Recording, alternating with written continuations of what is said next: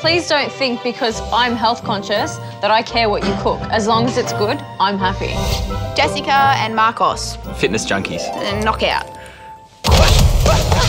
Give it to him. 1. Beautiful. I've pretty much always had a six-pack. I've never had one. And she just was born with one. Born with a six-pack. I don't eat many carbs. I don't really eat rice. Gracia and I were like, okay, she's a very interesting character. I don't eat the skin off a chicken. It's got fat in it. Yeah, I want the fat to be gone. Okay, I eat lots of carbs. I don't exercise. I can't exercise. Like, I've done it before and I puke. If it is covered in icing sugar or something sweet, it's going to be too much.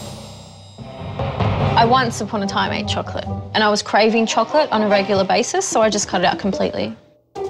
That's no life. That's none at all. Then, MKR's fussiest eater fired her first round of insults. Jess, we come over tomorrow night for dinner. Just gonna watch a movie or something. What would you cook? I eat really healthy. I know that everyone else doesn't eat very healthy, and I'll cater for everyone. Whoa, whoa, whoa, whoa, whoa. Come on, girlfriend, back that up. How do you judge a whole table of people without even knowing them on what they eat at home, what their exercise regime is? You have no idea. So...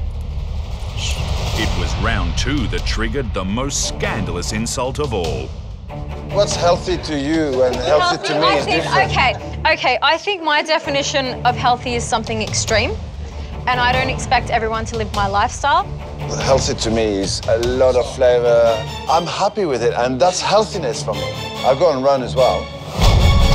Yeah. What's that supposed to mean?